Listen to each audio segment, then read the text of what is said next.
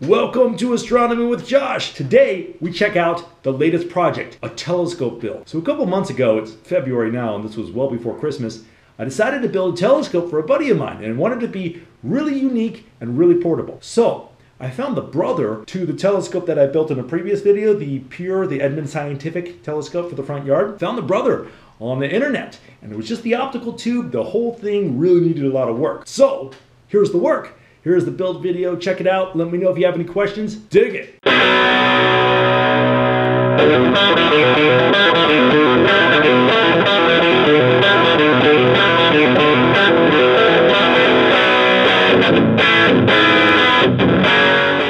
All right, here it is. Here it is. Let's see what it looks like. Ah!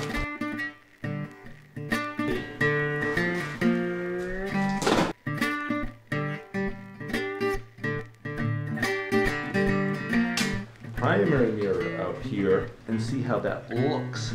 This thing is old. It's probably at least 70 would be the latest, but probably old. It's been well used. Oh yeah, that needs a recoat. The guy said it was missing some coating, so there's an aluminum finish on here. I'm gonna try it this evening though, just to see how it works. Look at that. Old Edmund Scientific label. A little bent right there. We'll fix that up. We'll fix that up so it looks brand spanking new, man. Okay, so kind of putting things back together, we're going to do a star test to make sure that the mirror is working before I send it off to get recoated, because that's kind of expensive. So we want to make sure that it's worth it. Code it to me, I'm worth it. Nah, it's too late to sing. Is it ever too late to sing? Welcome to the garage, drive my car, show guy vibe. I hope so, yeah, totally bro. Anyway, good news, the telescope worked. Star tested it last night, and it's gonna work, man. So a couple of goals here. We're gonna eventually turn this into this. This is my Dobscope, my 8-inch f4, old school Coulter. I built the base over the summer as underlighting, Bluetooth speaker. Need to put the hubcaps here, but we're gonna make a similar base, but nicer for this. So now, we gotta paint this and try to get these dents out of this, and oh man, well, let's see what we can do. Next up, we gotta take the mirrors out and get them shipped off to Spectrum Coatings. Yeah.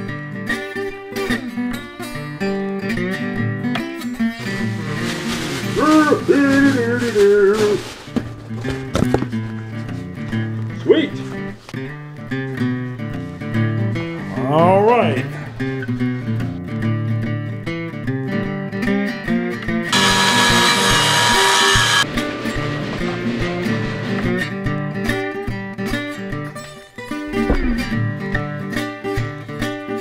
All right, so moving along, need some tube rings. Plywood's not working, but got the tube box cut. Got some pine rings here, and we're gonna finish cutting these and drill them and start putting things together. Gotta sand things too. The base all cut and sanded and roughly designed. Now it's time to fix this up. Look at this. It's all nasty. Inside is all dusty, and we need to repaint that so it's not reflective. And there's these dingers in it too. So let's see what we can do.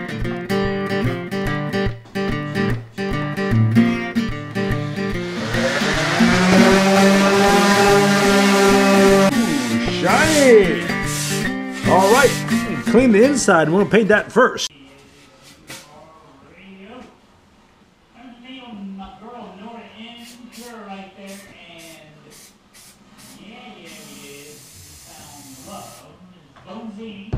Thank you so much for tuning in on a Friday night. Once again, thank you very much. Christmas Eve. The mirrors aren't in. The thing isn't even put together. But it'll get there. It'll get there eventually. A paint roof to have plenty of ventilation. Put a nice. The thing was originally white, so conforming to spec. We're gonna go a little off script in a moment. You'll see. You'll see.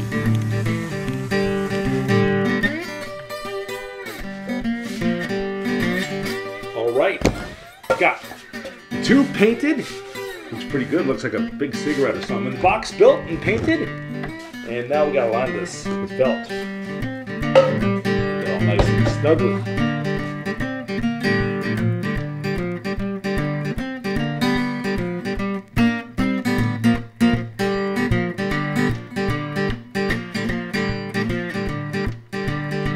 So we're gonna put these tube rings on like this, so you can lock the tube down and then loosen it and rotate it or move it back and forth. Now it's okay, so now we got the tube rings on. And put these spacers on here just to give these knobs enough clearance. Idea is it's really gonna get it in the place that you want it, but if you ever want to rotate the tube or move it back and forth, you can loosen these and hit altitude bearings. So I got this ebony star formica, some old stock stuff, and we're just putting it on this piece of pine that I cut out with a bandsaw and painted black.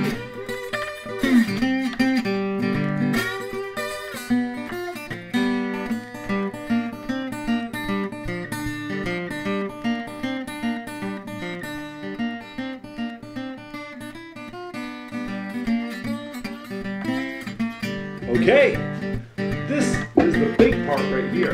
Now, I'm gonna make some bearings. I got this vinyl tile from Lowe's, and Teflon is gonna run on this. Got the Teflon. You can get this for a lot cheaper if it's not from an astronomy place. We're gonna make 3 little pads that will slide on the tile.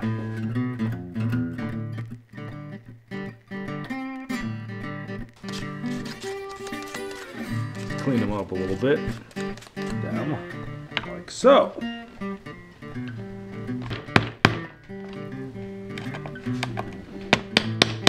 You believe me? Ah, blood. Not a project unless you're bleeding. All right, so the mirrors came back, coatings and boy, do they look nice. Paul did an excellent job on these. And what I want to do is, I should have got him to do this. He offers this. I didn't even think of this. I want to put a paper ring right in the middle of it. Why?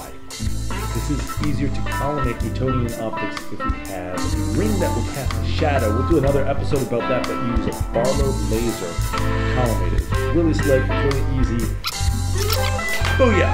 Yup, there's a teeny dot there. I'm gonna make a paper ring.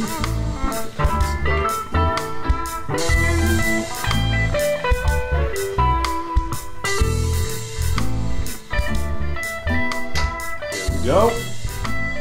The eraser. Then have a dot in the middle of my primary mirror. This will eventually cast a shadow that will not affect the optics, but when I'm collimating it, it's going to make it much easier. And 3 piles of glue. Like this. Glue it on. Cool. What? Look, it's done. It is done. All right, so final things. Put a couple things on here. Put some handle. Made a little eyepiece rack right here. This is called a Rigel Quick Finder. It's just a 0 power red dot finder. Mounted that on there. Put the focuser back on. Put the secondary. Put the primary back on. Collimated the whole thing. Need the Grateful Dead sticker. Some initials right there. And look at this. So it works pretty darn good. It's one of those things, there's always a trade-off in the design. So it's real tall, so it's a little bit wobbly. It stops wobbling. When the wind comes along, I had it out last night, it does move a little bit. However, it's a really nice height for the eyepiece. And this whole thing is built with comfort in mind, so I like it. I like it a lot. This is cool. And check out this picture I took through it last night of the moon. Man, oh man. All right, well, tomorrow's the big unveil. Gonna deliver it tomorrow. Thanks for watching, and if you have any questions about the build, just let me know. The technical specifications, in case you're wondering. It's a 4 1/4 inch Edmund Scientific mirror with a prism diagonal right there. It's been recoated with max reflectivity coatings, the highest available by Spectrum Coatings. I think it's a 1970 tube. And it's a focal ratio of 10, so it's an f10 reflector, and it's a spherical mirror on there. So it worked pretty darn good. It was throwing up some nice views of the moon, as you can see. Oh yeah, man. I am pleased. I am pleased. We started out life as a Palomar Jr. and now it's a Dob. There we go. Clear skies.